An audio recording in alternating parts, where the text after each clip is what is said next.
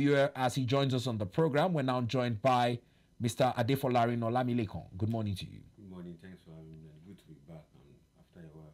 Yeah, it's a bit quite a while of the show. Together. Very true. Exactly. Now, let's get straight into the topic of discussion this morning. One, the challenges most northern monarchs and leaders and even governors perceive the current blackout in the country to be a targeted or orchestrated attack. Whereas the president this morning has taken it a step further by assuaging their fears and illusions. He has now ordered aerial surveillance to speed up the restoration work on the Shiroro-Kaduna line.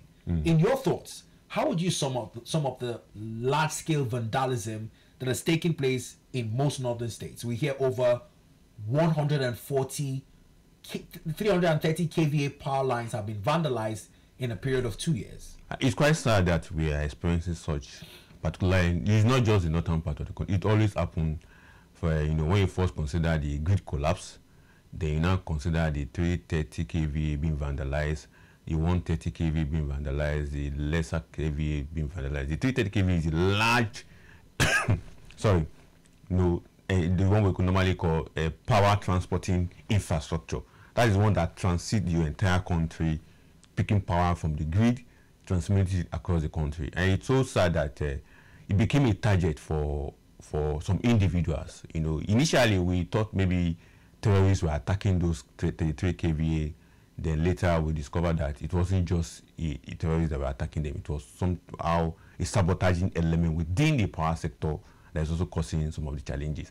I remember some few months ago, I think precisely around June, July, one of the 330 kVA collapsed. The tower collapsed, and TCN came and said it was vandalized. And we discovered that it wasn't vandalized. It was as a result of rainstorm that caused it.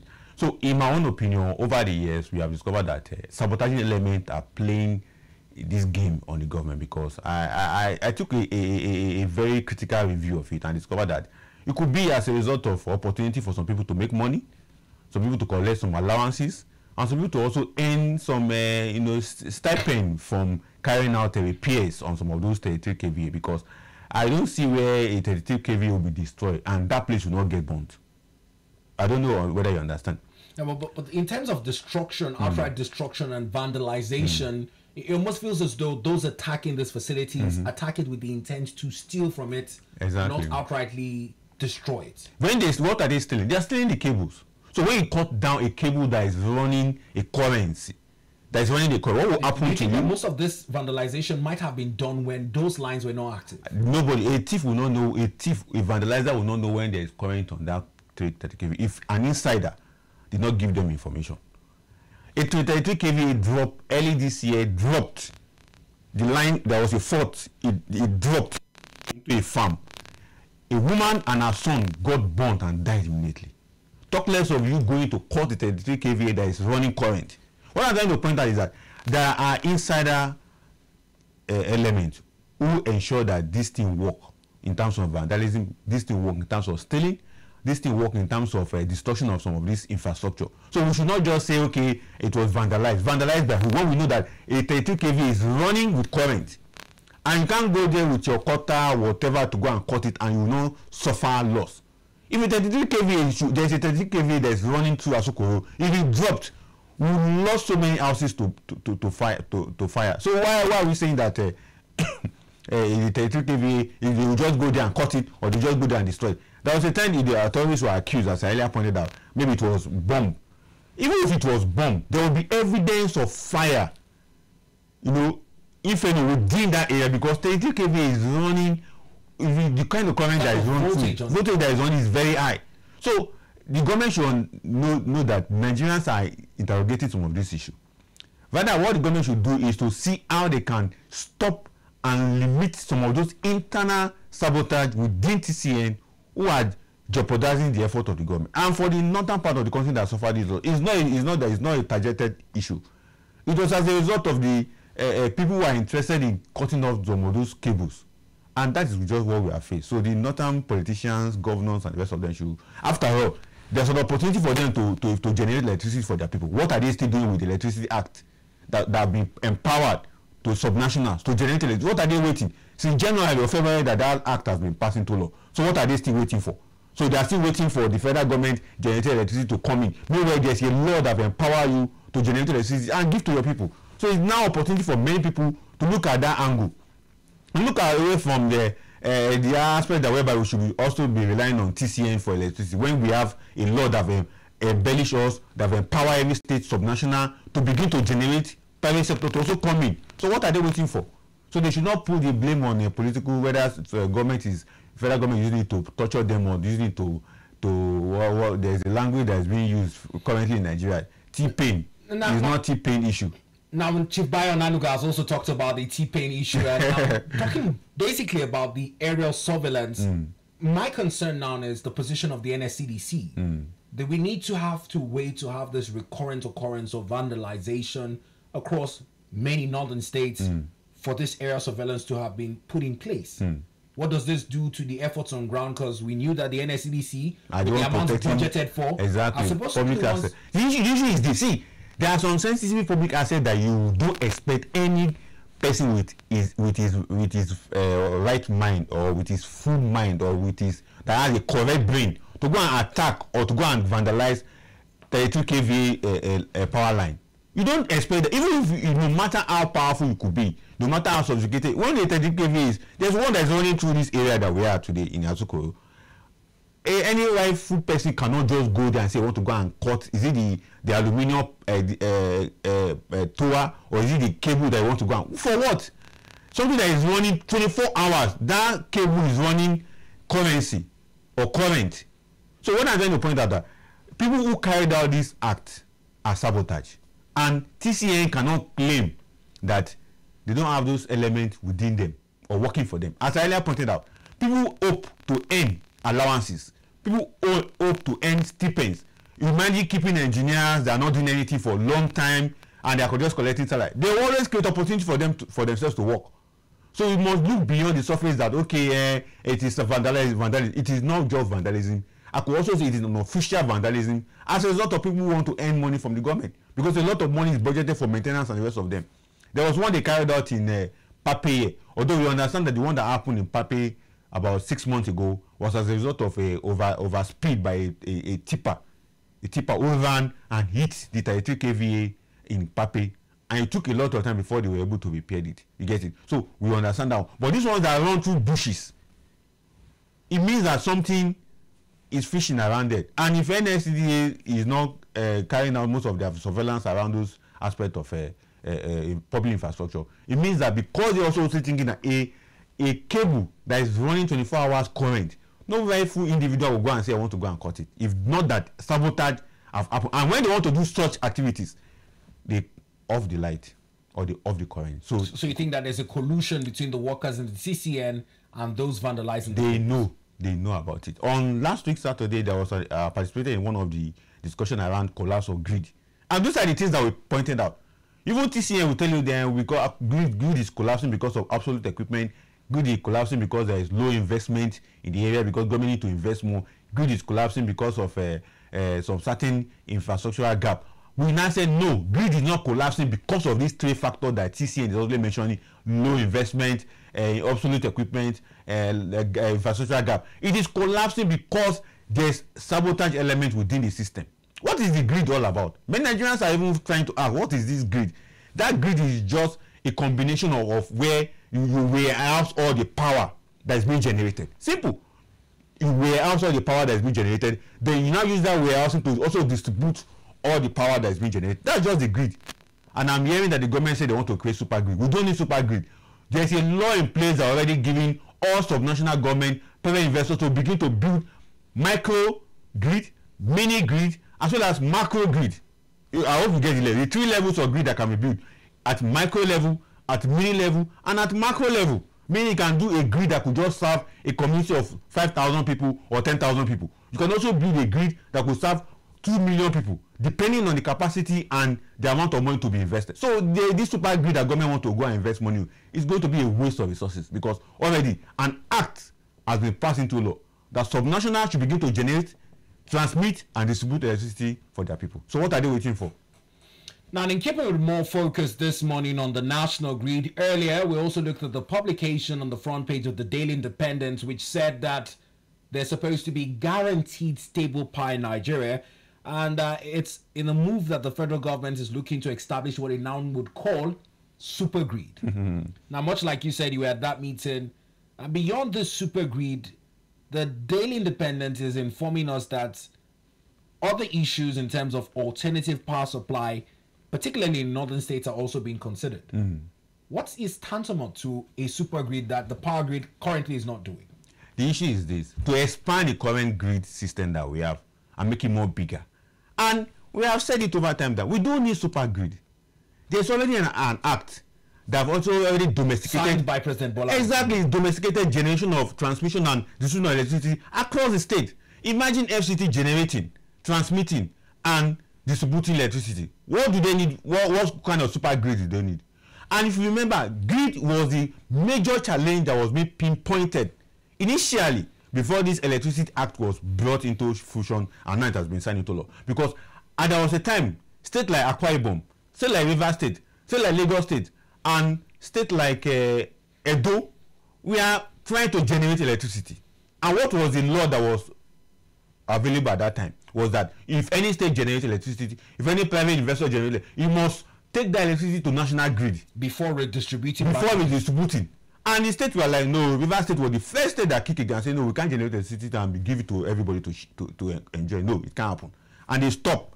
Akwa Ibom did the same thing. Lagos State also has their own. It is just recently, when this Electricity Act was now passed, everybody was now going back to revive their internally generated electricity so that they can now use it for their people. So if federal government now say we are creating super grid, for who? Okay, for all those other states that will be lazy to generate electricity for themselves, so that other states will now come and generate, or a private investor will not generate, take it to national grid, they will not give it to them, then they will not be complaining of low investment, or they will not be complaining non-reflective tariff. Because the problem is that what this national grid is causing for us is causing a problem of a non-reflective tariff, in the sense that somebody is generating so much electricity, you put it to national grid, then they now distribute for everybody. Now when the money now come, they will not give me a pinch of money. Now after I generate so much, I generate 30 mega, I generate 100, why are you giving me this low? You now say no, they are not paying. And that's one of the key issues that many people have been talking about, the investment in the electricity sector in Nigeria, because of the low non-tariff reflective. And non-tariff reflective means that you are generating electricity, you are distributing, but the money being paid for the electricity is very, very small. But it is not because the people are not paying. It is because the way it has been distributed across.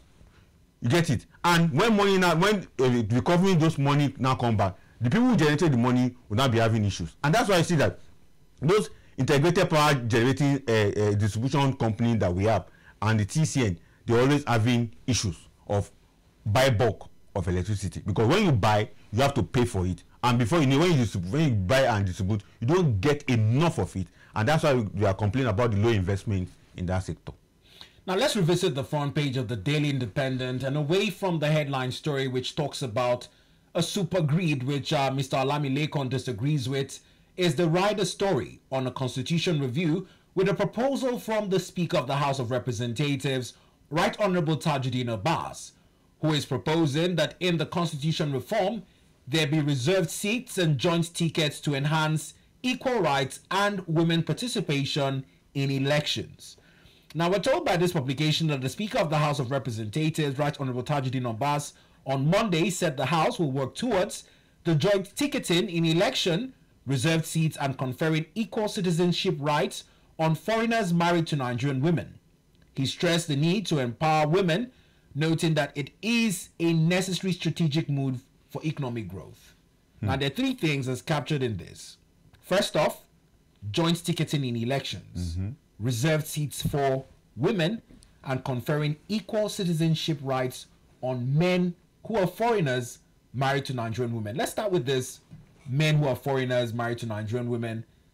Is this some sort of empowerment? Does this better value the rights of Nigerian women? Does it make Nigerian women the prize? Because abroad, you'd agree with me, you see quite an elderly demographics of foreign women who younger Nigerian men are willing to marry because of the green card and other benefits accruing. Exactly. Do you think that this would somehow be replicated? Although we can understand it from different contexts. In the context of what the shape that the Nigerian home may take, it could be political. In the context of what is happening in Europe, whereby you see younger Nigerians going to marry, it is economic benefit. Although that political is also economic benefit in a sense, but for us here, we have a very critical understanding of the Nigerian state and the Nigerian geographical entity as a whole. Those men that are married to our women, are they not enjoying the right they are enjoying? Are they not getting what they want to get? But a critical look of it will go to the issue of the political angle of it, whereby maybe they want to create opportunity for foreigners who are married to Nigerians to begin to contest for election, because we have had issues of people from all neighboring countries who now they're now citizens of Nigeria, they want to contest for election, now become a barrier to them.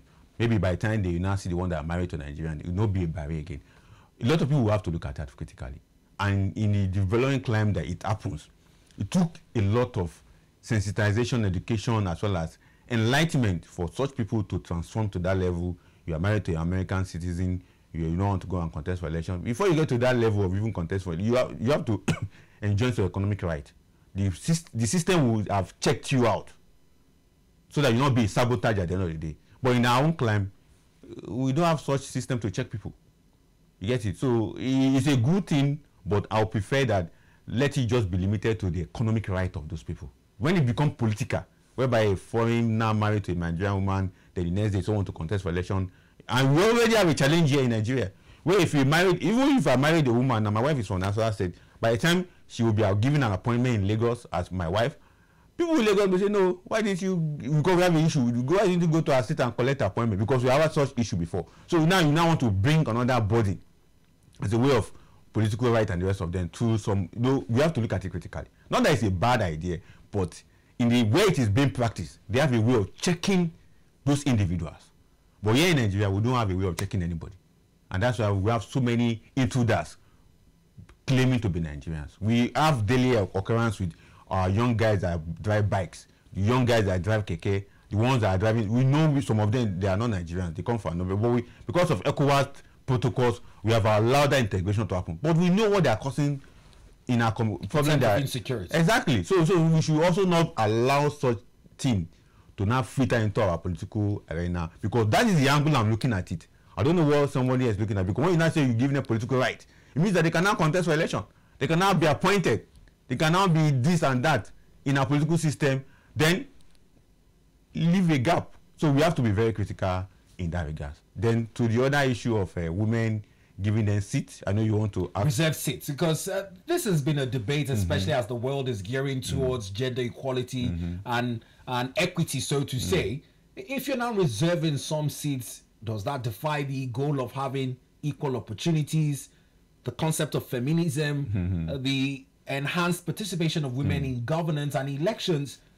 Does it quite add up in terms of what is engendering for the women folk? It will, because what we have discovered that all the institutional and cultural barriers have continued to hinder women to get to that rightful position.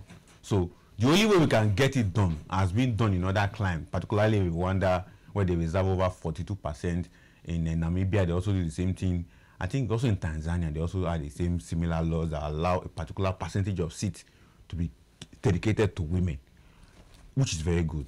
But the concern will now be, at what level are we going to be practically? Because they say it's going to be at the State House of Assembly, going to be at the House of Reps, Senate, and the rest of it. Because where we may have confusion is that I just hope if the law will take care of this demographic distribution and allocation of this seat. Because, for instance, if constituency A, B, C, out of this A, B, which one will not give his constituency out of House of Reps, and which one will give those slots to women? For women, or will they be rotating it? If a woman take it this time, then a man take it the next time. Will it be for 2 terms or for just 1 term? Because we have to define that. Because if we don't define it, some constituency will deny those. They will say lie to never happen in that constituency. Some constituency will give the opportunity maybe once or twice. After that, they will stop. Because we have to define, the law have to take care of that. For appointment purpose, I know that one can be well taken care of. But appointment also throw up some challenges. For instance, I know Nasarawa threw up a female representative to represent them as national as a minister. Initially, it was a man that did that. Other states also have the same similar arrangement, but some states will stand against them. They don't send such representative. So the law should be able to address some of this. Even though we have an affirmative act of 35% for appointment, which the president, in his own wisdom, have been able to do that through appointment in DG and commission and the rest of them. But in political election, it's going to be very difficult. Because political party themselves, they don't give that room. So the political party must also amend their constitution to allow that to happen. Okay, constituency A, B, C. When you do your own this time around, next time constituency B will do, then constituency C will do.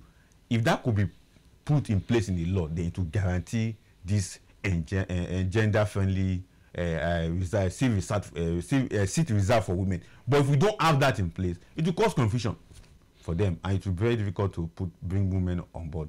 Now, the third angle to this proposal by the Honorable Speaker of the House of Representatives is the angle of joint ticketing. And many refer to some of the recent issues in the Nigerian political landscape, particularly in Edo State, where we saw how the Philip Shuaibu case went with Governor Obaseki, the outgone Governor Obaseki. The principle of joint ticketing almost seems not to favor whoever deputizes the lead candidate. Do you think that by bringing this reform into our constitution, the roles of deputy and the sanctity of their office can be better upscaled? Definitely, because the joint ticketing will first and foremost will amend the constitution. What is the role of the deputy? What is the role of the vice? Okay, the vice president role is well specified in the constitution because he's the chairman of National Economic Council. There's a role for him. But the governor, deputy governor don't have a role. They call them spare tire. So by the time we amend the constitution, we may give them a role. Maybe the deputy governor will now become the chairman of the State Economic Council. Then a specific role will now be disseminated for the deputy governor to be undertaken. Maybe chairman of education, maybe this and that. That will guarantee their function and their duties. But when it is vacuum, when it's open, there is nothing there, they become a challenge. Then joint ticketing, for me, it's going to be on deputy governors. Maybe we will end up having 36 deputy governors across the state, across the country at the end of the day, because if the law now permit that women should be the deputy governor or a joint ticket should take place, that means women will not be the deputy governor. But with that guarantee them becoming the governor at the end of the day, it could be in case their boss died or whatever, anything happen, or whether they are impeached or whatever, they can now become a governor. But joint ticketing is a good idea, but we should make sure that we also amend the constitution to also give them roles and duties and function that will be well specified for them to carry. Because we just leave it vacuum the way it is presently, they will be there at joint ticketing and they will be called, continue to be the spare tire of the sitting governor, and the governor can do with them anyhow that he feels.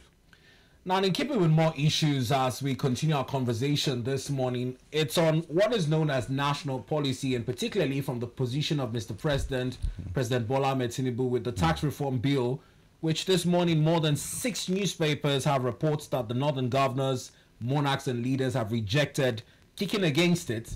But more so, they're looking to prioritize issues of security. There has been a meeting with the CDS. To start with the tax reform bill, one of the worrying, would I call it, clauses is the need to increase value-added tax from 7.5 to 10% in the coming year and subsequently 15%. 12.5 then 15%. No, it's not a bad idea to increase VAT. You get it. So far, it's going to be progressive, but it's a bad idea when the people are not seeing the evidence of the VAT, because it is state governors and local government that are collecting VAT as we speak. And for the northern governors, I don't think they are against the VAT. The VAT. They are only against the distribution percentage that is coming up, because when it is put into law now, federal government will be collecting 10%, then state government will collect about 90%. That was what was suggested the last time I reviewed the new VAT reform that is coming, or the new law that is coming in terms of tax in Nigeria. But the problem is when the money comes, the allocation to state will differ. You get it? Allocation to state will differ because there are no parameters that will be used in sharing the money. I think that's where they are having challenges with the new VAT. Not they are against the increase, but the distribution and allocation of the money when it comes, that's where they are having issues. And people have argued, if some northern states are not happy with beer, with some alcoholic drink, so why give them the VAT that is coming from? Now the challenge here is with those discrepancies when it comes to alcoholic beverages, part of the tax reforms also envisioned by President Bola Ahmed Tinubu has what is known as the National Lottery Trust Fund 4-year master plan. Exactly. There's also the conditionality where the World Bank has $750 million Nigeria needs to carry out reforms to be able to tap into. So these are some of the broader perspectives in mind as well. Do you think that at this point, beyond the position of the northern governors towards issues like excess tax on these consumables, particularly alcoholic, probably might be high-sided on the bigger picture of the $750 million that is also in play? The $750 million is a counterpart funding, federal, state, and World Bank. And it's a big loan that at the end of the day, most of the states will have to pay. So it's good on one side, but also have its own problem. Because most of this funding, as we call them, most people don't see the evidence of those funding. They will also need to ask, what are the funding meant for? You know, the last time some of us discussed about SAP, Structural Adjustment Program, people say, I don't talk about SAP again. There was not even one of those very renowned economists in Nigeria that said we should not be talking about SAP again. And we challenge you, say, no, SAP is still here. It has been remodeled. It has been, the approach to it has been changed. There's what they call structural loans. There's what they call sectorial loans. Now, structural loans will help you to be able to adjust some of the structure and institution in your country. Sectorial loans will also help you to adjust and, repair some of the institutional gaps in your country. Like this 750 million you are talking about, it could be for structural purposes or for sectorial purposes. Now, if it's for structural purposes, let's say human capital, to train workers in local government, to train this and that, who will see the evidence of such money? It could be for another sectorial loan that, okay, put this money in the power sector, which is good. But evidently, when are we going to see those changes in those areas? So we must understand some of this money that World Bank and rest of them give. There's one money they are already collecting by state called ACRIMA, Agricultural Resilience for Semi-Agric Land, Agricultural Climate Change for Semi-Agric Land. The money are being given to state to take care of areas that they know that climate change is affecting farmers. How many states have collected that money? What are they? Have you seen evidence of such money? I knew of National State because I did a report on that particular agriculture, and I know they are distributing, using the money to buy some equipment, buying some, but yet it's not enough. Maybe we don't even know about it. It is done across states. Except states that are not interested to collect that money. The same thing could be this $750 million. It could be for a particular sector that they'll collect the money, they'll bring their own counterpart funding, and they'll carry out those projects. But when will the people see the evidence of those money? That's where we have challenges. Some of this money coming from this Bretton Woods institution, whether for structural purposes or for stabilization purposes or for sectoral purposes. Now, the other angle is the issue of a lottery fund and the rest of them. You know, government is looking for many ways to tap and to get revenue. And across developed countries, lottery is one of those areas that government make money from. It could be a fund coming for the government. Everybody will play the calculator, as we normally call it in local language. You play the draft, you play the number, or whatever. If you win, good for you, get some millions of naira. If you lose, the money will also be, you lose that. So those are the aspects. But there are some cultural and religious practices that are against lottery. So anywhere that is against lottery, definitely lottery will not strive. It will only strive where it is being permitted. And when revenue come to national purse, don't expect you that you are against such thing to partake. Just like what we said in the VAT issue. People state that are against alcohol or some beverages that are against. When a VAT comes, now a law is coming. If you know you are against it, you will not partake in the revenue. And that's what the law is trying to pinpoint. So I just hope that they can have an understanding around it. And for me, I don't see the northern governors rejecting or the traditional. No, they are not rejecting the new tax law. What they are just trying to point out is the equality in the allocation and distribution. But we know that can be addressed by the government. Now, there's also the position of the northern governors and leaders on Almajiri and number of out-of-school children. In some of the reforms in terms of national policies, they're also calling on the federal government to address that issue. But like you said, some cultural opinions or biases continue to aggravate the issue of prioritizing education in the northern part. What are some ways the federal government can further intensify education and deal with the out-of-school children, especially in the north? I'm so sad that the governors from the north are talking about Almajiri. Is it federal government that created Almajiri? It is their responsibility.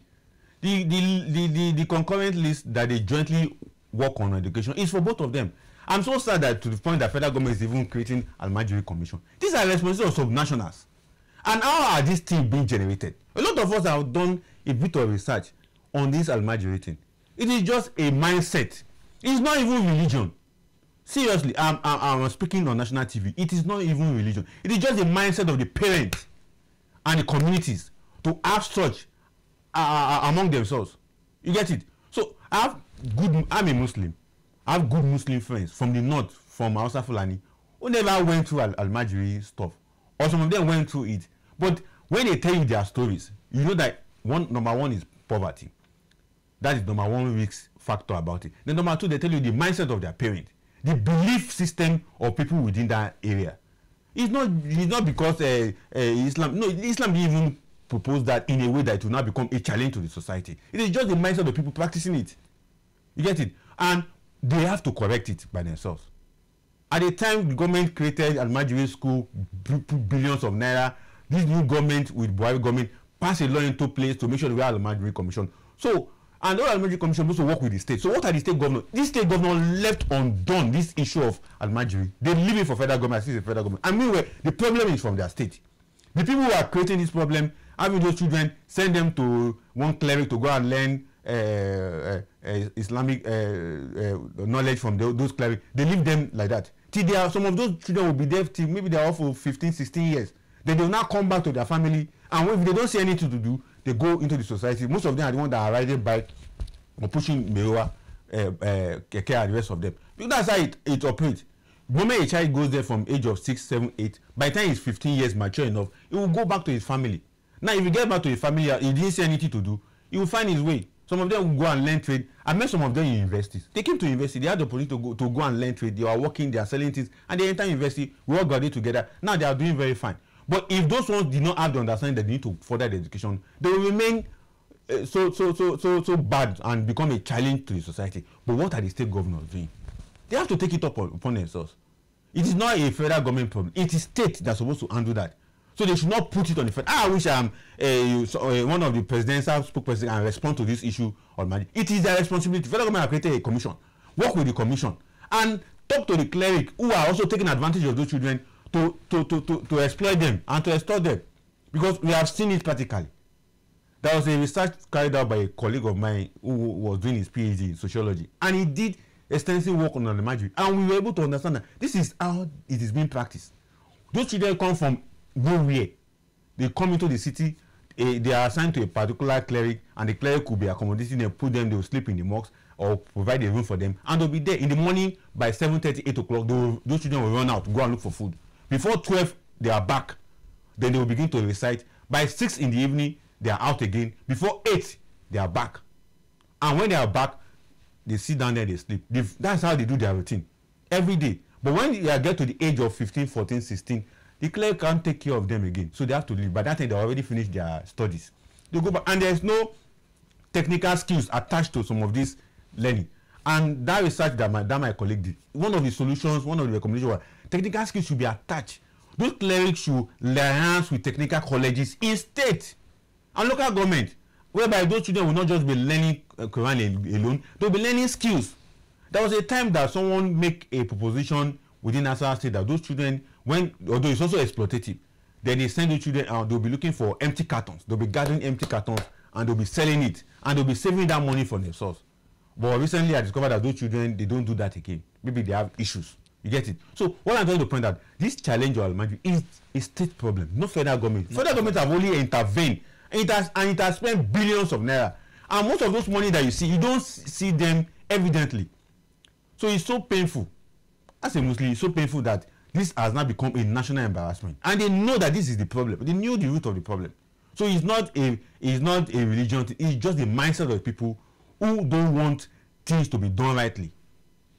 Now, very vehement calls from Mr. Olamilekan Adefolarin this morning as it concerns the Almajiri and out-of-school children situation.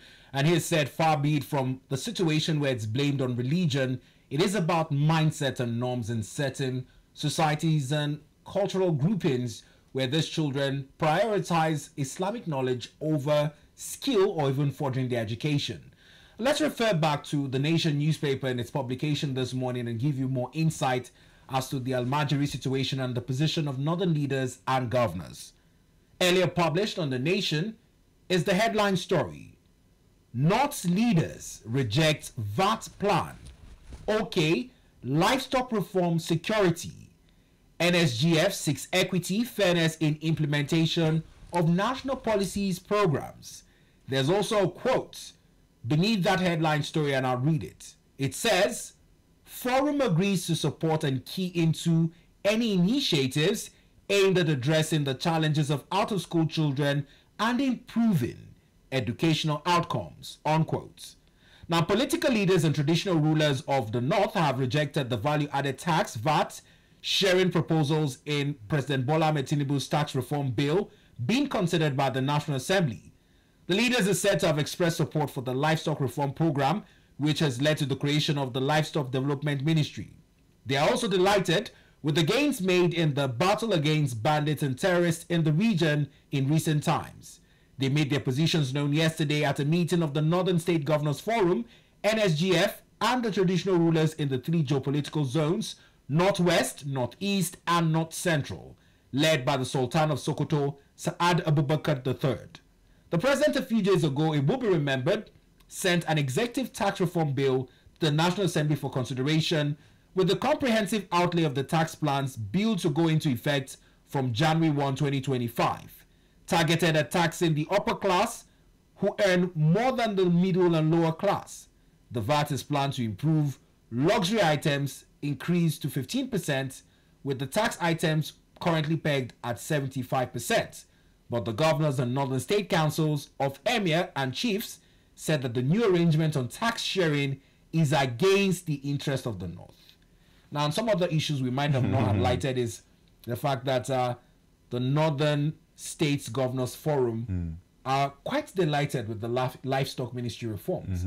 They're also talking about issues of insecurity as well. Exactly, because it has happened that the recent result report we are hearing is that things are working for good in terms of security, and the livestock initiative of the president is one of those resolutions that many people believe that it will end farmers' herders crisis, particularly as going to make it more robust, more innovative, and more enduring, that people will be engaging in that area, so now know that this is business for them, not just anyhow things they will be running. So many people are happy about it, and the institution that will be coming up to also safeguard that initiative, people are happy that it's going to work, and you can also see that it's like a favorable institution for the North.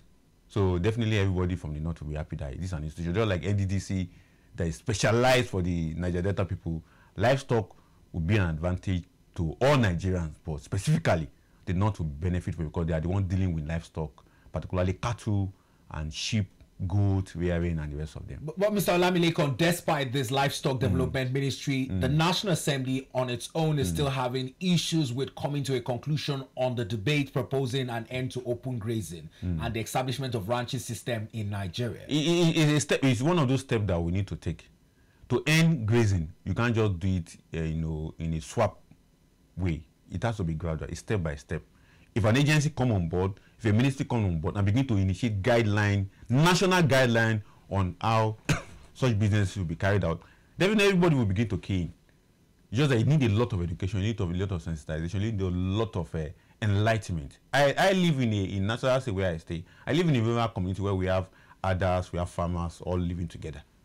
The community itself give them rules on how to operate. You don't enter anybody's farm anyhow. You don't move in the night.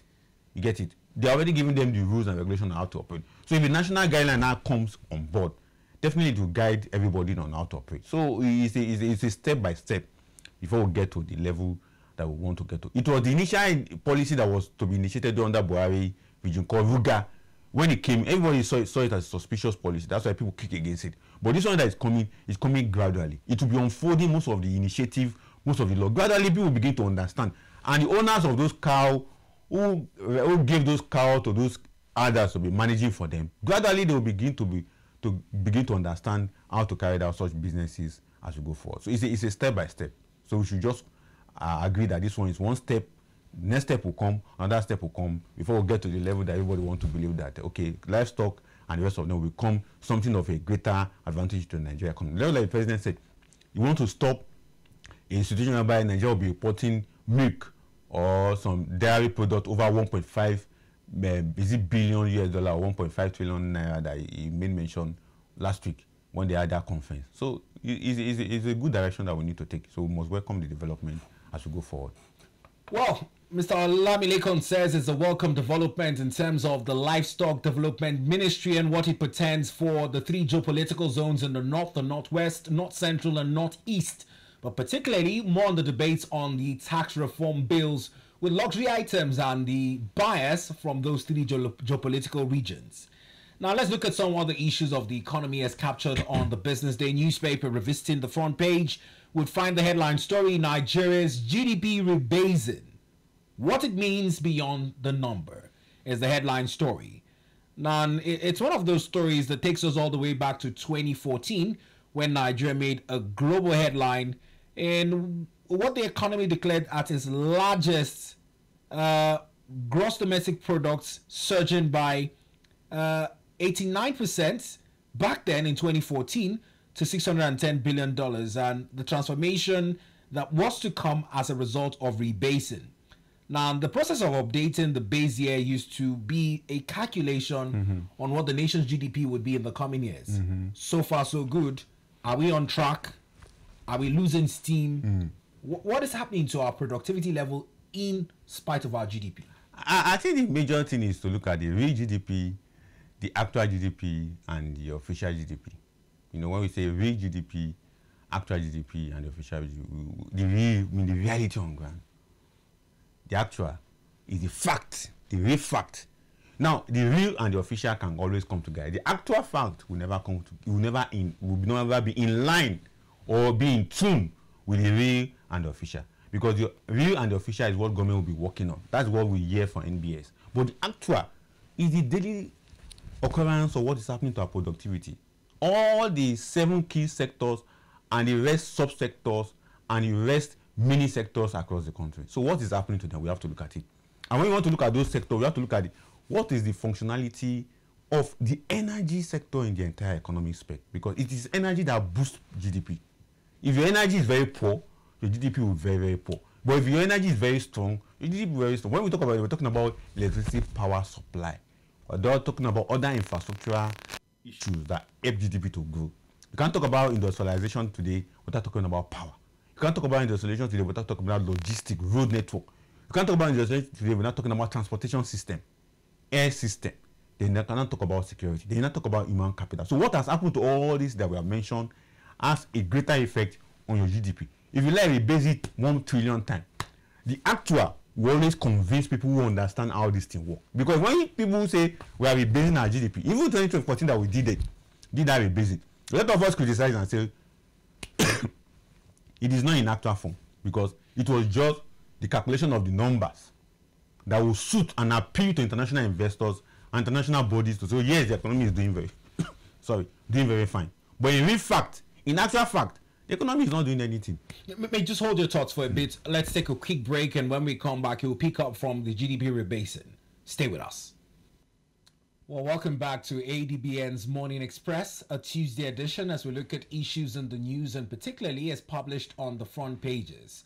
Before the break, our in-house analyst, Mr. Adefolarin Olamilekan, who also, beyond being a public affairs analyst, is an astute economist, was looking at Nigeria's GDP rebasing, and he talked about what the actual GDP is and where we are in terms of projection. And no matter how fancy it looks on papers with projections, if we don't have our actual GDP on check, we'll revisit this conversation and continue rebasing as much as even 1,000 years from now.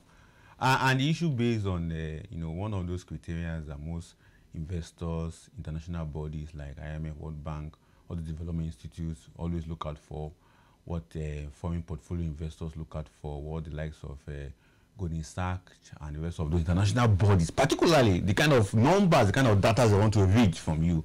So that's what all these things, why it comes into being. So Nigerians must also join the rank. You must tell them what you are doing. You must, whether it is actual, whether it is real, whether it is official, they must hear. So they use that to judge. And when we now say we are doing rebasing, we are actually calculating the productive level in Nigeria. We look at all these key sectors, which you call the real sector. We look at the subsector. We also have the subset sectors, down to the what they call the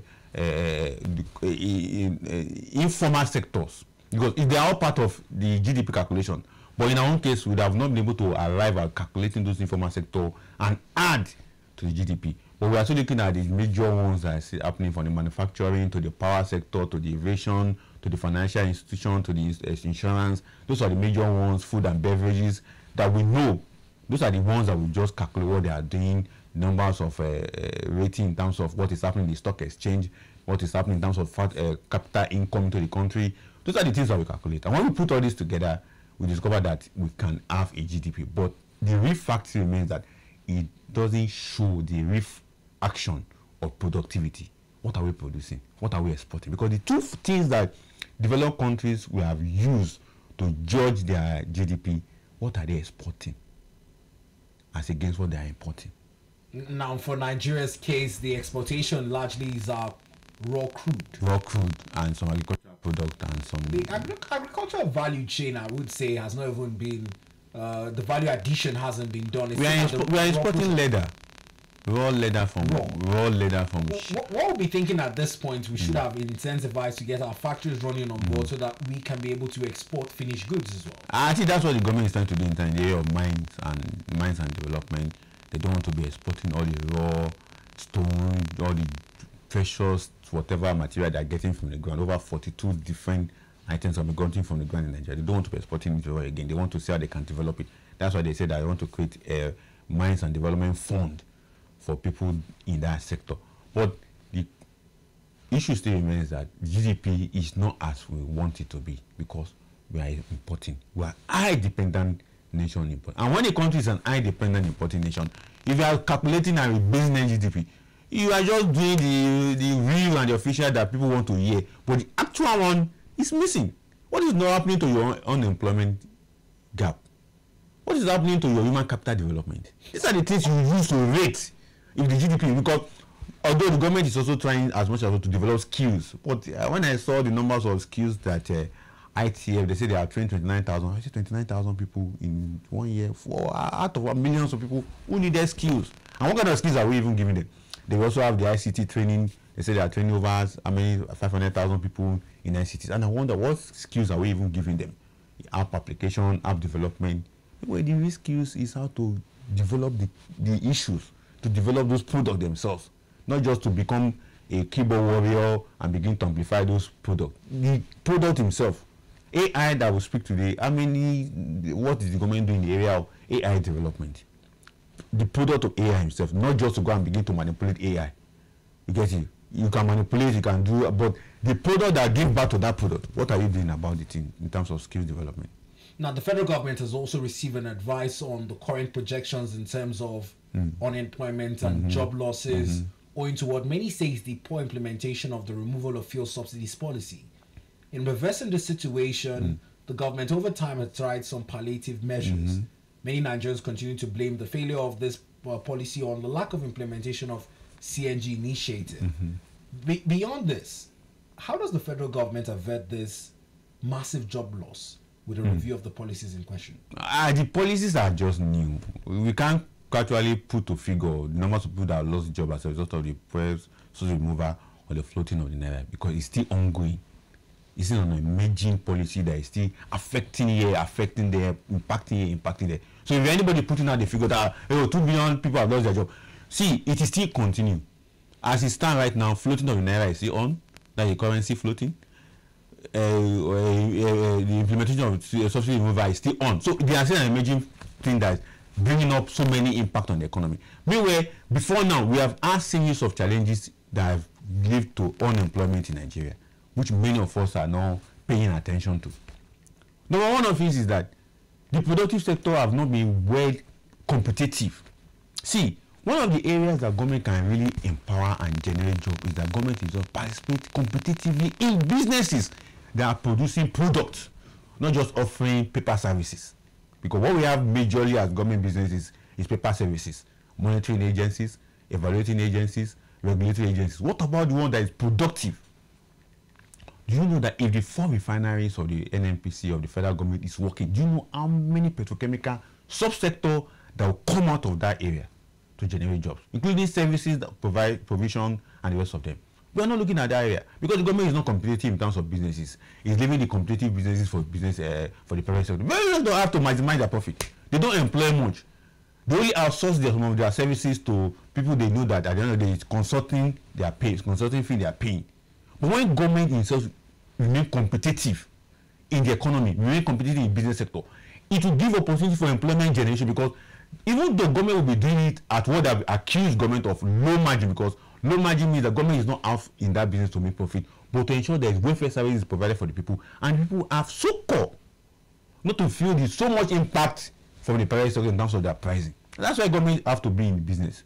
But the case is reversed in Nigeria. But we just hope that the competitiveness of government in business will help also accelerate employment generation, not just leaving to the private sector. Because private sector will tell everybody, I'm an economist, political economist for that matter, critical one, because I don't just look at policy and talk at the surface of it. I look beneath, I project issues that will arise as a result of that policy in 10 years, in 20 years time. So that's how political economy look at the policy. But when private sector say, no, we leave employment generation for, yes, you can generate, but you cannot generate as much as if government is competing with you in that same sector.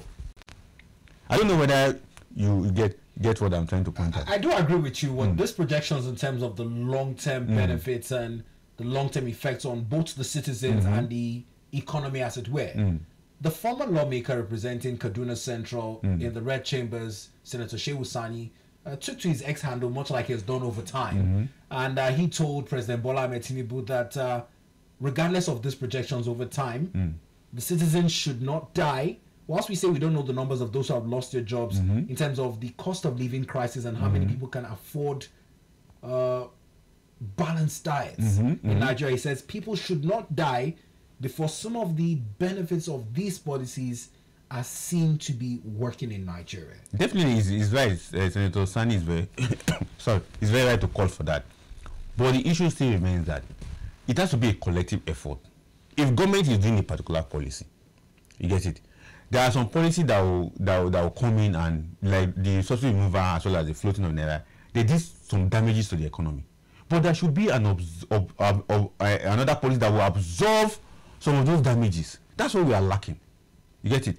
In policy trust, you should expect that there will be challenges with a particular policy. It will bring its positive, it will bring its gains, but know that it's going to dispose some policies. Like the floating of the naira, as well as they dispose some policy of government. One of the policies they disposed was that the transportation policy of the government was nowhere critical to help to ameliorate the challenges of fuel subsidy. Then on the other side of removing floating of the naira, the monetary policy of the government was nowhere critical to ensure that when we are talking about floating naira or doing an exchange rate, we should also look at whereby we can safeguard local production. But that is missing. Now, in terms of the bid to unify the naira, because a number of your colleagues who I spoke to when that policy came up and the federal government said we're looking to remove the exchange rate cap and float the naira in the bid to unify the exchange rate both at the parallel market, the investor-exporter window, that challenge became even more daunting after 8 months, where a number of persons applauded the move to give the BDCs a controlled rate, but now we have the naira dollar exchanging at over 1,750 naira per naira. Would you say that policy has somersaulted? The policy went back to the normal jack and trade that we normally have, because when that policy came, I was one of those that wrote an article and said we need a sound productivity to be able to bring this kind of things. So we agreed that we need to cut off about 11 unofficial rate was happening in Nigeria, and one of those 11 unofficial rates was at the port of entry. There was a different rate that port of entry were using to exchange naira to dollar when you are importing. There was a different exchange rate. Now, Nigerian businessmen who are doing business among themselves, they bank, the financial institutions, they also have their own different rate.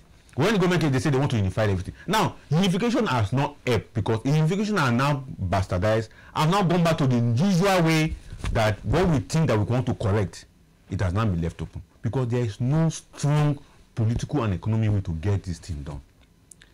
Now, when the government says, okay, we are unifying all the exchange rates, why give 41 items to now also continue to say you are going to be giving them $3 to be importing? That was one of the critical issues that we quickly said, no, you are going back to the same issue. You want to, the former CBN governor restricted this item. Now you are now saying, okay, this item, they should come back to the floor and begin to collect few dollar. Meanwhile, 5 years ago, 6 years ago, those, when they restricted those items not to receive dollar, not to get dollar from the official government quota, they were now helping local production. But all of a sudden, you now say, okay, they can now come back and begin to do importation. Why won't there be pressure on the naira? The 41 items that were now back, with the other major items that will be collecting dollar, all of them are now back, now looking like a, well, somebody, one of my friends described it as a dollar shack on CBN neck. They are now becoming a dollar shack on CBN neck because all of them $1. So why won't it be put pressure on the naira?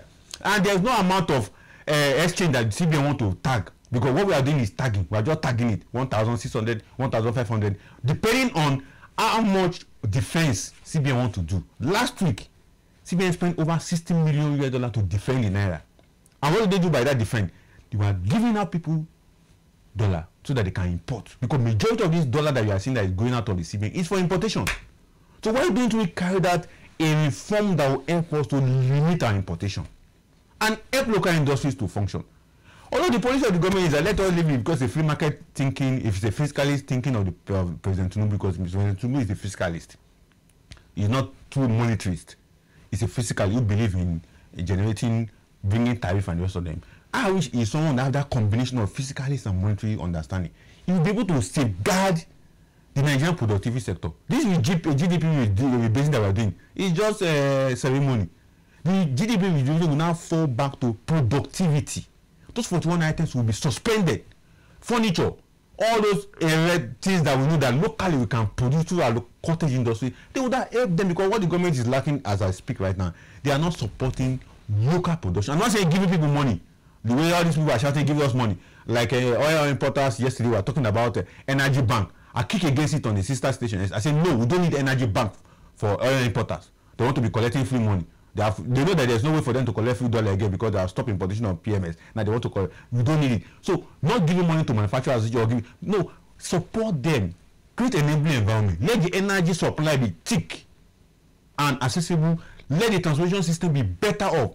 Let the aviation sector also be better. Let agricultural product be linked to our productivity. They will have a safer naira and a best currency. Then, you know what the government did recently? You know, most of us are kicked against borrowing money from international bodies. You know what they are doing? They're now, just at the IMF meeting over the weekend, CBN has signed a pact with IFS, International Financial Corporation. Now, they're giving them about $1 billion to do what? To support the naira. Well, we'll come back to this conversation in a bit. It's about time for us to take another break so we can intimate you with the foreign newspapers and headlines from tabloids from across the globe. When we come back, we'll turn our attention to the impending strike action as occasioned by 4 months withheld salaries and the aggrieved unions on the SANU and NASU, who have embarked on a nationwide strike. We'll also be looking at some reshufflings in terms of the ministerial appointments and what the education sector stands to benefit from the appointment of a new Minister of Education. Stay with us.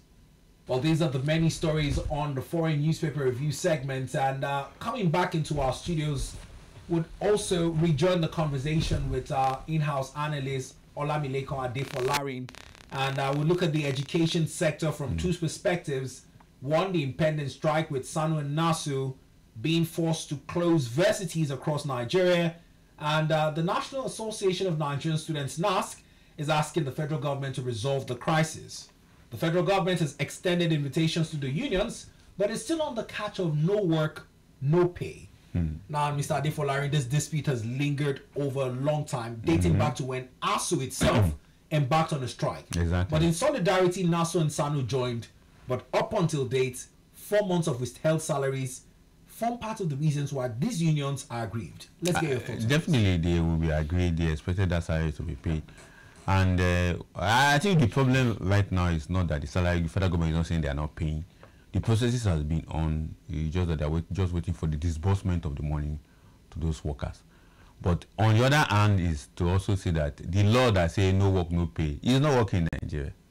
You know, it's not working in Nigeria. Anytime unions go on strike like that, after their strike, once they resume work, the salaries will pay. Even though it may be delayed, but we pay. But the question to ask is that what are the issues that is making workers to go on strike? Why is it that incessant strike by unions in the education sector is still on? Over the years, there have been strategic move by government, by stakeholders in those sectors to really put in the challenges that is causing those strikes. How come that we have not yet overcome those challenges? How come that we are still battling with the union going on strike? And people like us, I was in University of Abuja yesterday for a program, and I saw a skeletal work in that school. One of the things that they use in paralyzing the activity in that school was that the workers on that side, in NASU, will normally take care of maintenance. They refuse to own a gen. They refuse to power electricity. So we will have to rely on alternative source of energy to be able to do what we went there to do yesterday. So what I'm trying to point out that the questions need to be asked: what is fueling crisis in the education sector? Is it about wages? Is it about salaries of workers? Or is it about infrastructure? Or is it about curriculum that has been taught in the school? Because we have to wait. You get it? A lot of time, the one that push the narrative that many people get to know is that it's about salary. They are not being paid. They are not like this current one and the NASU. Somebody who is NASU? Who is NASU is the non-academic staff union. When Association is senior staff academic union of universities. Comprise senior management staff. They are not academic staff. On both sides. On both sides, they are not academic. They are just senior staff and the non-teaching staff. But the teaching staff, like when I was in university, they were available. Lectures were still holding. I see 2, 3, 4 lecture halls being filled with students having attended to the lecture. But when it comes to the general administrative work, it's skeletal. That as University of Abuja. But where I found a little bit not too comfortable with the union, the joint tax union, was that they're now asking states to join them in the strike, which I say no, this is a federal government issue, and they should leave state out of it. The moment state join it, the state sector will begin to create problems for them. So because state governors are the one paying their salaries. The moment you go on strike, some of those state governors are not ready to listen to anything because they'll tell you it's a federal government issue and they're about to solve. So why join them in the strike? So the union should be, the task force should be a little bit temperament in when they call out for such, because they have to be very critical. You get it? For also from some of us that have the background of unionism, background of industrial training and the rest of them, we knew when the obstacle come, when you call for joint strike, when you call for industrial action against the government, but not all the time. Like this particular 4-month issue, it can be resolved after the government have said the payment is in process. It's just disbursement that is left. You get it? So, but the critical questions still need to go back to what is fueling industrial action in our universities. Is it about salaries? They are claiming there is not enough, or there is enough, they need more. Is it about we talk about the IPPIS system of payments as well? No, the other one those are infrastructural issues that have been settled. NASU is not having issue with IPPIS. It's teaching staff that have issues with IPPIS. And I stated that the reason why they're having issue with IPPIS is because of when a professor goes on sabbatical, IPPIS will cut off your salary. You can't collect salary from 2 places. One of the key goals of IPPIS, you can't collect salaries in more than 1 place. So if you are going on sabbatical in one university, no stipend will be paid. Or something. So IPPIS will cut you off. It will only be paying you your salary that you are earning. And if you also go on appointment level, it is half salary that you'll be earning. So IPPIS take care of that one. But the issue is that some professors, some senior learning individual in the academy, they can do 3, 4 sabbatical in some universities. So they'll be earning. So those are the aspects they have issues with. But for non-academic staff, they don't have problem with IPPIS. They are already on IPPIS. But the aspect I'm asking is that what are the other things apart from salaries, wages that is causing industrial action? Is it about infrastructure? TED Fund has been doing enough. Building infrastructure across universities. Is it that those infrastructure are not enough? Is it the curriculum that is a challenge? So those are the things. So when like the current issue that ASU is tackling with the federal government, 2009 agreement, and they said recapitalization and revitalization and so many terminology that was put in place to look at the need assessment of universities. And over the years, billions upon billions of naira has been released for the need assessment of universities. So what are we still talking about? So the issue is, what is the real problem? As I said, I've been mentioning, is it about infrastructural gap? Is it about the curriculum? Or is it about salaries and wages? Because in the health sector, you discover that when they say they are going on strike, you discover that the bottom line is about there is this particular template they use in paying salaries in so country. They want it to be implemented in Nigeria. That's why I normally have issue with health workers when they say they are going on strike. And there's a particular what they want a uniform, international uniform payment of salaries of or allowance of health workers or whatever. But they are forgetting that there's a cultural, socio-cultural and socio-economic template or ecosystem of a particular country that juxtapose how salaries, wages will be paid. And that's why when this argument come on the round table, when political economists are talking about international capitalism, it can never be equal when it comes to salaries. But they will always call for equality when it comes to policy implementation. And when that policy implementation is to safeguard the capitalists, to get them more accumulation of salary, but of more capital. When it comes to the ones that concern workers, it is not always done. So that argument has always been, although that argument has always been on the table, but ILO that's supposed to be leading in this perspective is not found.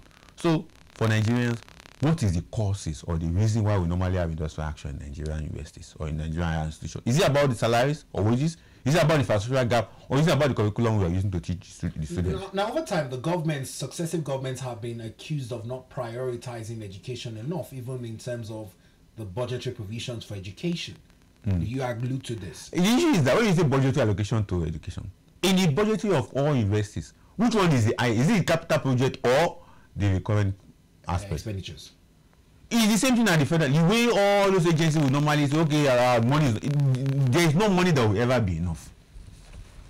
I don't know whether there is no money that you can give to human for any assignment that will never be enough. Because as we are collecting that billions upon naira, we are collecting billions of dollars. As we are going to the field to carry out, you are seeing emerging threats, risks that is coming up that you need to take care of. So when you are saying there is not enough money being put to education, I normally smile and say, okay, because I've already understood there is not enough of money that you can put to education that will ever satisfy anybody. And the problem is this: the aspect of that money they are talking about is the one that take care of the wages and salaries. It's the one that take care of the allowances. But the one that will take care of the actual issues in the education sector, nobody fight for it. Nobody fight for it. So we must be able to dissect this issue on the aspect that what is the real problem. So if anybody is saying the money is not enough, I normally smile because I will respond and tell you that there is no money that you can give that will be enough. Let's put the issue of money. We know that money is very important. But what are the priority again? Apart from just there is no more money and the money is not enough, the budgetary allocation is not enough. And when you look at this, juxtapose this budget allocation, it's called that the one that go for salaries and is always very taken care of, but the one that will go to the issues that we need to address, nobody talk about that one. Nobody look at that particular. Now let's look at some of the issues in terms of reforms in the education sector that were envisioned by now. I don't want to use the word sacked, but now relieved of duty, former Education Minister Professor Tahir Mamman. Now some controversies where a lot of persons ask, where did he get it wrong? Because on paper it seemed as if he had brilliant reforms for the education sector, but the one controversial issue that kind of threw him under the bus was the 18 years age for entry into the university. I think part of that stemmed from the disagreements across board. In your perspective of the last 16 months under Professor Tahir Mamman and the envisioned changes for the education sector, how would you score him? And do you think that his removal from office was indeed justified? For me, I think there was poor communication management on his part. He never had a good communication or information team that worked with him, and so sad that most of us advised, but the advice was not taken. One was that the people in charge of Ministry of Education, the information department, they work contrary to what the ministers was doing in terms of public engagement, public communication, and that's what led to that row between 18 years, 13 years. That policy has been in place for many years. Get it? So in terms of rating him, I don't think he performed poorly. He never performed poorly. I think we had one of the seasons whereby industrial action under Ministry of Education was not that elongated. It was quite managed because he was also part of ASU, with being a professor in law, and was able to manage, and a former vice chancellor for that matter. So was able to manage that aspect of industrial action. But where we normally have issue in this ministry is information and communication. If you don't have a strategic communication individual to manage your information, and if you allow your information to just be linking here and there. It will contradict your policy reform that you're carrying out. That's what work against Professor Tai. I wish he has the opportunity to come back. He will engage and recruit good communication officers who will help him to pass out the message. Not necessarily be a member of Nigerian Institute of Public Relations. No, someone that can engage the media and pass the right information to them, and also do advocacy around the policy they are doing. They didn't do much of public policy advocacy. Get it? Now, in terms of some of the brilliant projects that you created, I happen to be preview and covered a couple of the teacher training efforts under Professor Tahir Mamman. There also the digital center training hub, exactly, which was also commissioned under his watch. Do you think that he did not deserve to be outrightly removed, much like we saw in the case of the Minister of Sports, who had a new portfolio reassigned to him? Do you think that with some of the gains he was able to achieve, he should have had some reassigned portfolio other than being asked to outrightly leave the office? I think one of the issues that could have led to his removal was the appointment of a board of governing council of universities, rectors for polytechnic as well. There was an issue that when those appointment lists came out, his state got the highest number. You know, those are political sins against the APC. So we have to say it. Those are political sins. How could your state get the highest number to the point that the president have to ask you to go and rejig that number? And when they even eventually rejig it, the state is still having much. So there are political sins that he must have committed. I didn't see his policy in education as being a problem because he was able to manage the industrial crisis in that sector. But where he could have issues is with the political sins, particularly appointment of politicians into governing board, which he miscalculated. Then you also look at the issue of the 18 years stuff on JAM and the rest of them. Those ones on the basis of communication made it to fail. But generally, I sum it up as because of poor management of his communication and information that is being given to the public, and how it has been, the way it was managed, particularly, is the major challenge that he had. But the political scenes, we can't isolate it because that governing board, APC members are looking for opportunity to be in those boards. Then before you know it, Jack and Harry, a particular state, I have the highest, and a state that is not even an APC. Imagine. So those aspects work against him. But maybe in future, he may have the opportunity to become minister again. But you should learn that one, poor communication affects your policy initiative. Then two, you have to play your politics in a way that you do not just jeopardize your activities. I know you are going to talk about the coming people that are coming on board, but let's just round up around this education stuff because let's start with the education. Those coming on board first before we wrap up with education. Many have lauded Dr. Olatunji Alausa, who is replacing the outgoing Professor Tahir Mamman as the new Minister of Education. Do you have any reservations? Do you also tip him as the right man for the job? For now, he is good. Every Nigerians that have been chosen or nominated are good for the job. It is when we have the environment of where you are put, especially with this political dynamics. Exactly. If you don't know how to manage it, for the person coming out, Dr. Olatunji Alausa. Now, number one, learn from the mistake of Professor Tai. Number one mistake of Professor Tai, he doesn't have good communication management, in a sense that he was not able to manage the communication. And two, he allowed the linkages of critical communication issues of the ministry to be out to the public without managing it. That means he doesn't have a good press engagement, or doesn't have a good people that will help him to manage the journalists around, because we have a lot of journalists here in Nigeria, yellow journalists, citizen journalists everywhere. So they can just pick up one report, and that report they can turn into 10 stories with 10 different framing. So if you don't know how to manage it, it become a challenge. Then three, see, if he is appointed, if he eventually get to number one people he has to work with is the union in the academic sector, because there is no way you can rate any education minister without first looking at their areas of engagement with unions. How many strikes happened? How many industrial action took place? How many schools closed down because that is the way we can rate them. In terms of their policy initiation, whether they are doing human capital training, like what you said, whether they open it, nobody want to know about that.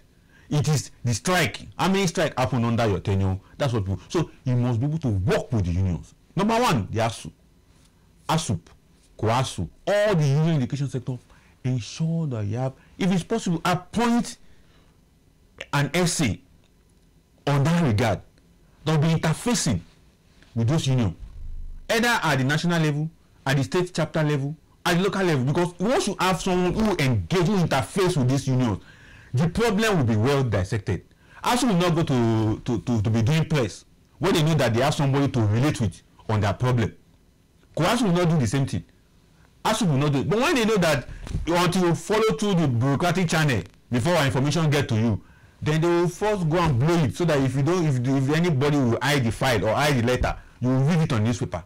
So, Dr. Alausa, if you are hearing us, if somebody close to you, number one, appoint, if you get to that, appoint a licensing relation, essay on licensing relation with unions in those areas, in those sectors, so they can liaise with ASU, COASU, so they can reduce the tension of strike and whatever. Because once you got your license and your essay is there, before ASU president will go to the press, they will tell, see, we want your guy to do this thing for us. So he has not been telling us, we will take it up.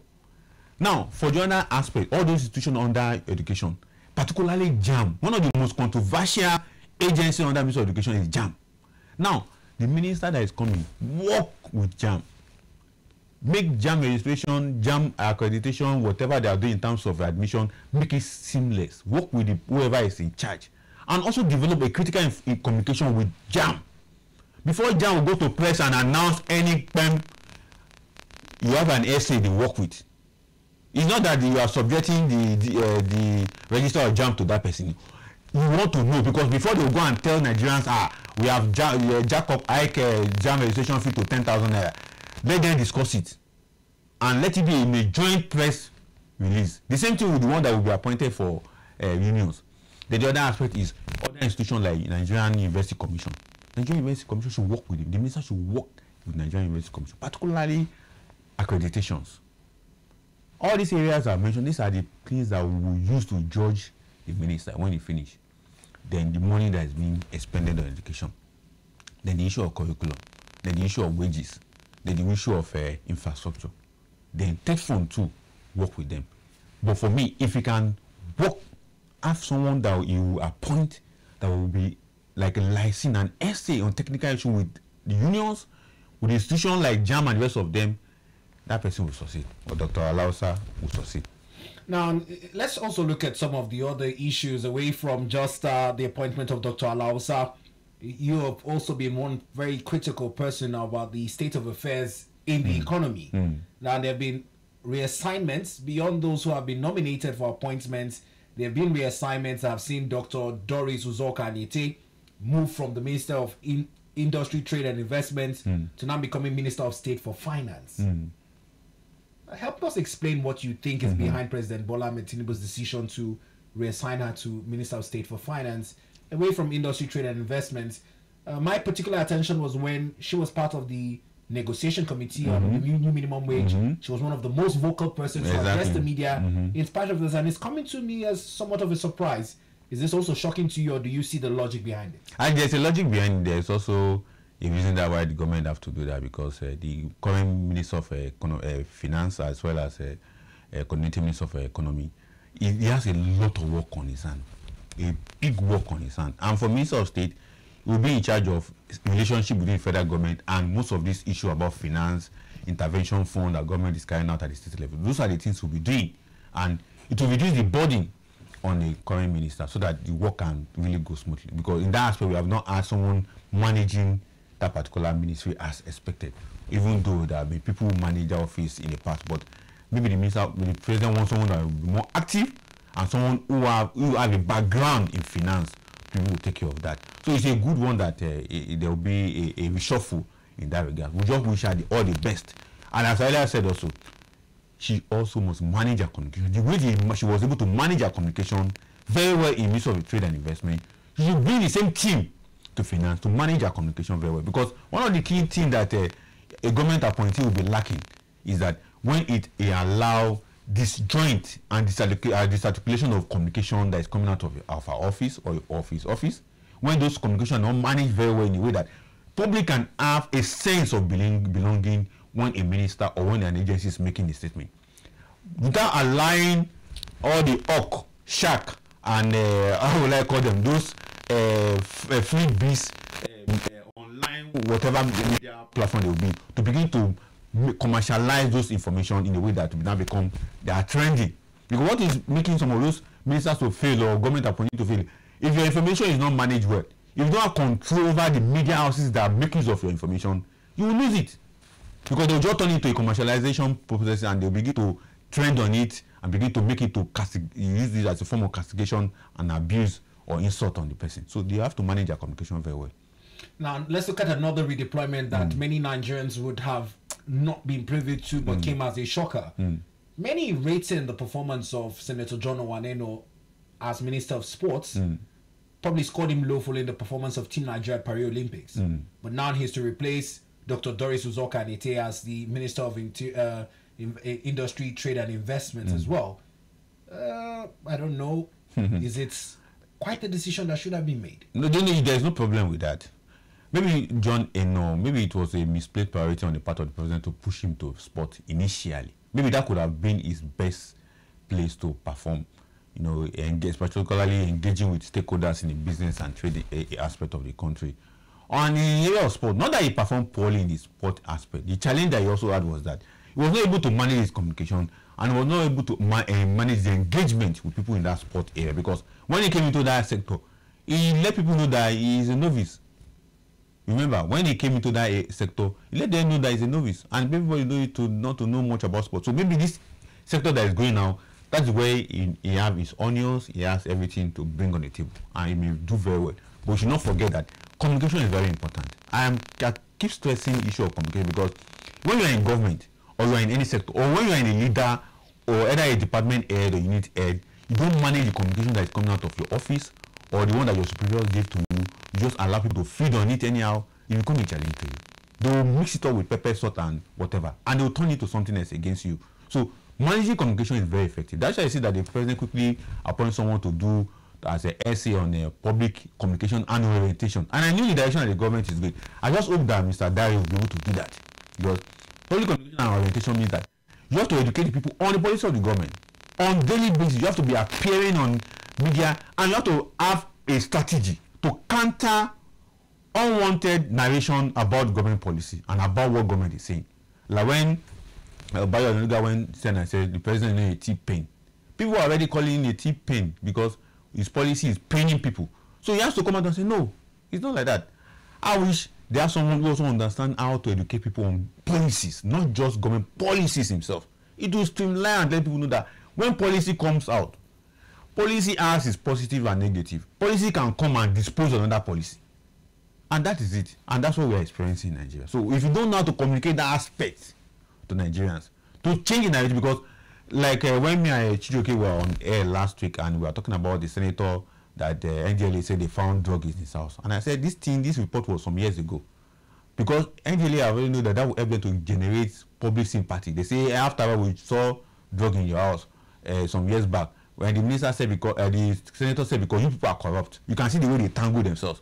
But the one that gained currency was that they found drug in the man's house. And the man was not able to manage that communication when it comes out. But NDLA was able to push that out because most newspapers, most media houses trained on that. But when you manage that communication and say, no, this is not what happened, and give a narrative to Nigerians on what really happened, many people will believe you and accept your own narrative as against the other party narrative. And that's what we are saying about communication in government. Communicate appropriately. Use simple languages that people can be well understood and trust you for that. Now, another huge communication, especially with the Nigerian youth, especially in the angle of those who were appointed into Mr. President's cabinet, who were classified as young persons. One of them has sadly been asked to leave, whilst the other has been elevated to replace her. I'm talking about the outgoing Minister of Youth Development, Dr. Jamila Bayo Ibrahim. And in her stead, Engineer Ayodele Ayewande has also come in to take up that position. Many looked at her as being largely very quiet. Exactly, because there are issues. You know, with that particular ministry, there was this 100 billion youth fund. Nobody's talking about it. During Buhari time, there was this 70 billion youth fund. Where did the money go? Some of those ministers that were out to go, they are not asked to go because maybe they didn't perform, but because there was some political intrigues around what was let into their hand to handle, particularly funding. So you ask yourself, 100 billion was given to you as youth fund. How did you manage it? How did you put this money into process? See, there's so many audio policy reforms. When I mean audio policy reform, I know you understand what I mean. Where they just do a conference seminar and they say we don't need such audio policy reform. And that's what is happening mostly in government. And I understand that President Tinubu have been able to identify some audio policy reform conferences, engagement that some ministers, some DGs are carrying out. We are doing this, we are launching this. I don't know, that thing doesn't trickle down to the target population that you're supposed to take care of. I don't know, I believe you get what I'm saying. I quite understand. So when you now have such people in place, like the youth minister that was asked to go, she was doing some audio policy program, conference, seminar, and the rest of them. That doesn't have a target. You know, President Tinubu, one of his brain target in the Nigerian politics is the youth. When he wanted to contest the 2023 general election, the first demography he met in Lagos at Onikon Stadium were the youth in Lagos. That's where he first announced his internship or interest. Before he now went to Abeokuta and said, Emilokon stuff. He made it. And he has a target for the youth. Even though some of those youth that are running up and down in those ministries are just all these cash and carry youth organization that we know that they just collect those money and they don't take it down to the downtrodden that he is expected to do. But he has a target. So whoever that is being appointed now, if Ademola is taking over, whoever is taking over, please ensure that you are not engaged in audio policy reform. Because audio policy reform means that you collect the money, you announce you have spent so millions of naira upon one particular policy and nobody see the policy. It's very important we let them know. Those ones that will be going for screening today, Abby, or tomorrow, let them know we don't need audio policy reform in Nigeria, because audio policy reform means that you just take care of the people that are around you. The money will trickle down to them. But the real effect of the policy, nobody see. We don't need it. Mentioning screening before we talk about more ministerial nominees and those who have been discharged of their duties, we looked at the situation where Southeast lawmakers were kicking against 4 ministerial nominees from Ogun State, where they said it was against what the 1999 Constitution stands for, and some principles of federal character to have 4 ministerial nominees from Ogun State. It's quite political. I don't know what would have given rise to that you're having 4 ministerial nominees from Ogun State. Maybe definitely President will have to take a look at it. But we also need to look at the essence of those 4. After all, it's Southwest. Why are Southwest people are not complaining about it? That is only Ogun State that is producing 4 ministers. Although the Constitution allows for 36, then geopolitical spread allow for additional numbers of ministers. Then those additional numbers of ministers also expect that you should also use equality and as well as a spread to bring them out. But maybe based on the merits and criteria that the president is looking for, people who can work with him, people who can deliver, he found Ogun State. Why did you go to my state? We are both from Lagos State. Why didn't you find 4 ministers from Lagos State that we all come from? Why didn't you go to our local government, Lagos Island, that both of us come from? And look for somebody. We went to Ogun State. I'm not protesting. And if the Southeast people are protesting, they could have justification why they are protesting. But the thing is that he wants to work with people that he believes that could help him to deliver, people who have integrity, people that can do something and based on his renewed hope agenda. But that doesn't mean the president cannot take a look at it. Maybe to persuade their protest, he should add 2 or 3 from Southeast so that everybody can keep quiet. Because that's what, see, when politicians are making all this noise, it is just for them to have their own fair play of the distribution of resources and allocation. It is not because of the people. Those guys protesting are not protesting because of the mount trekking on Oweka Road in Onitsha or anywhere in Enugu. No, it is because of their person. Now let's talk about this demographics, especially in terms of Southeast and the North perspectives. Now, the last 2 ministries I'll talk about and the nominees are in perspective of these ethnic perceptions towards different cultural biases. I would start with one that you would very much understand, much like our viewers. The Office of the Minister of Women Affairs. The outgone barrister Uju Kennedy Ohanyene had some conflict when she sued the Niger State House of Assembly and petitioned the IG over the marriage of 100 orphan girls in Niger State. Now, May talked about the cultural bias of having someone who is not from that part of the country understanding what the intent were. She was fighting it from a perspective of human rights, and the girls, most likely 18, marriage not being the right step for them to take. Now, in justifying this allusion, the person who is replacing her is now from that ethnic divide.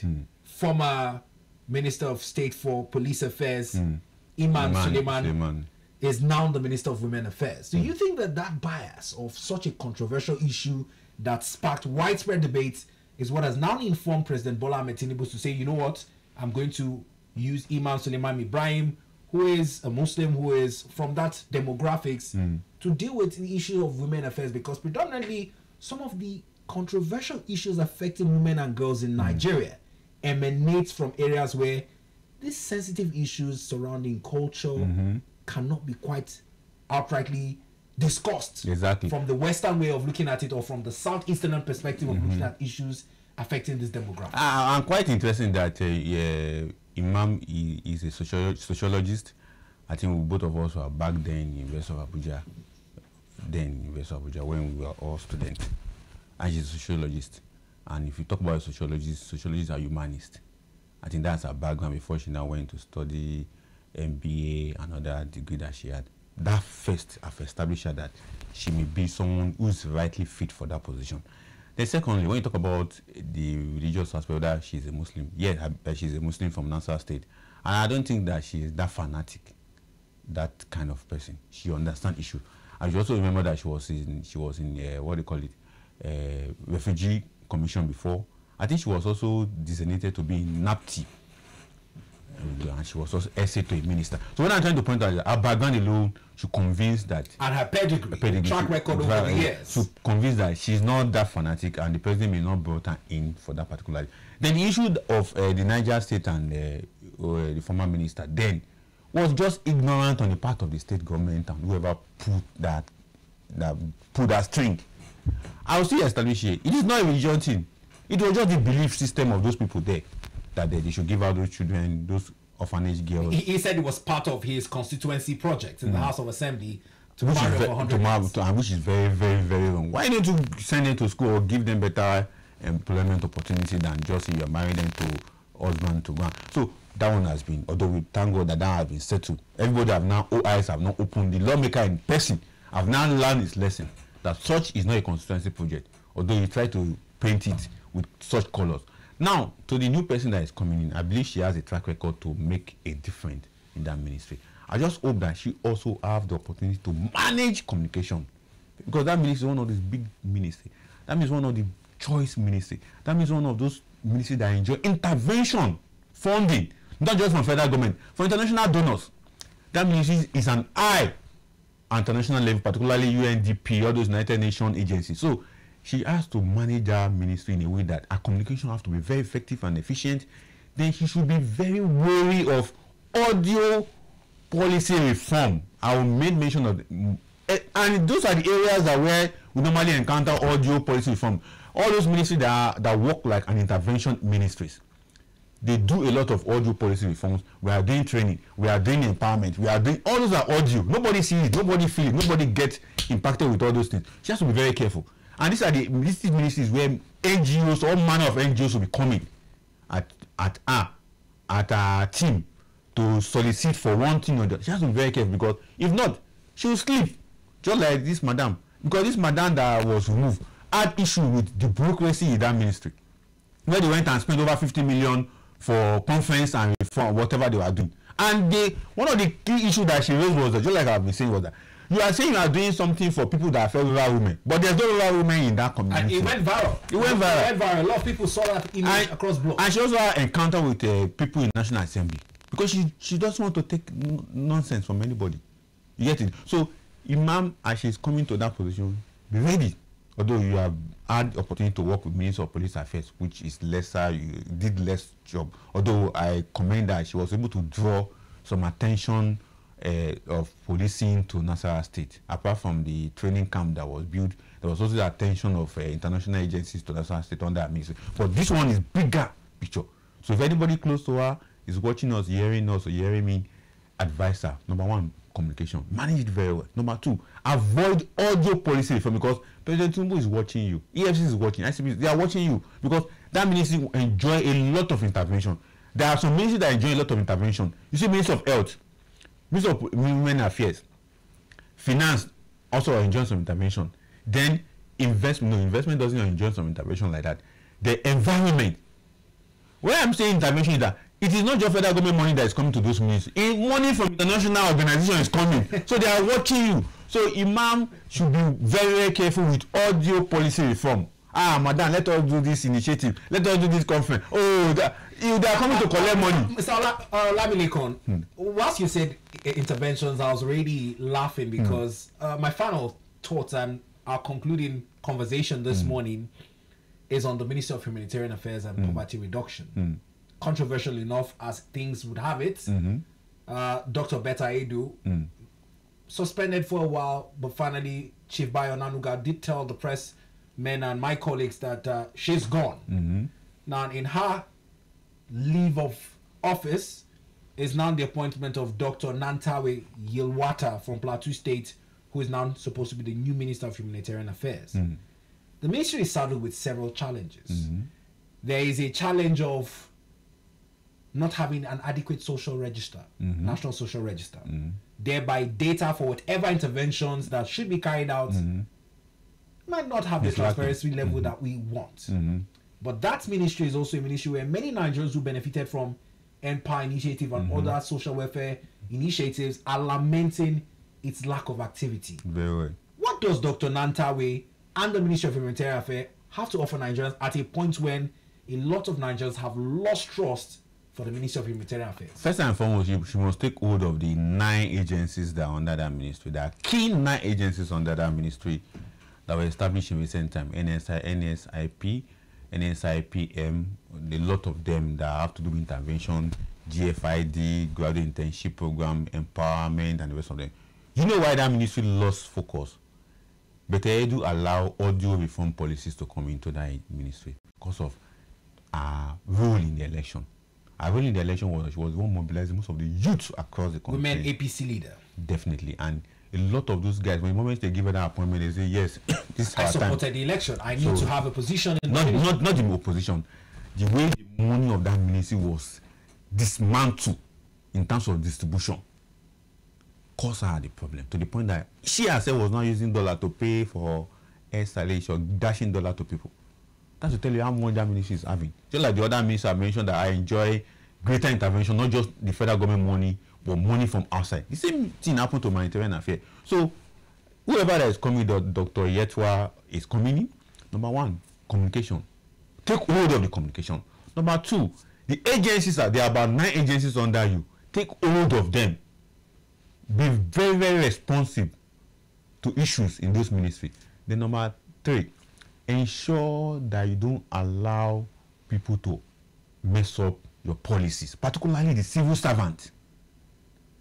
The civil servant, the bureaucracy, are the problem of government policy implementation. We have to tell ourselves the truth. They are the problem. Because most time when government initiate policies, they want it to get to the grassroots. But one way or the other, they bring their own self-interest, self-aggrandizement, they kill those policies and they don't allow it to go. So you must ensure that you take hold of these policies. And those policies must be people-driven, oriented policies, not just policy that is coming, although it is not coming with any new policy. Because humanitarian affairs and poverty, it already have its template of what they are going to be doing. And one of the template of what they will be doing is that they are going to be generating employment. But ask, what employment will humanitarian want to generate through all those agencies? They are not sustainable employment. Well, number one, they are not creating industries. They are not building cottage factories. So when you see your government want to generate employment with all these agencies, I laugh because it's just audio policy. Those money at the end of the day is just, and you take 200,000, go and start salon. The palliatives. Then Nigerians don't need that. You get it? Although it has come, but for him to be able to enter that ministry and successfully carry out his mandate, we must manage communication, number one, because communication was poorly managed under Betta Edu and the other woman. Although the other woman tried, she appointed someone very respectable, somebody as communication chief of staff on communication, and the man managed it very well. Very, very well. Although at the end of the day, also spill out some things. Get it? So you must appoint someone who know how to manage communication very well. Not necessarily a member of any association, no, but someone who know how to command respect from the media. Because when you have someone appointed as SA media and you command respect from media, you pull all of them together and be able to filter them with right information, and that information can be managed well by those media houses, not all those yellow citizen journalists we see online, because those ones can turn one report to 10. They can frame one report or one story into 20, and that's why Nigeria don't read details of report. They only read the headline. So when you have someone that can help you to manage that, it will go along. Then you have a technical assistant that will also help you to manage the institution under you. It's very key, and I believe it will succeed. But everybody's watching. There is slush fund in that ministry. That slush fund, some of them don't have a tag where it will be spent. So if you see those slush funds, please don't take it too.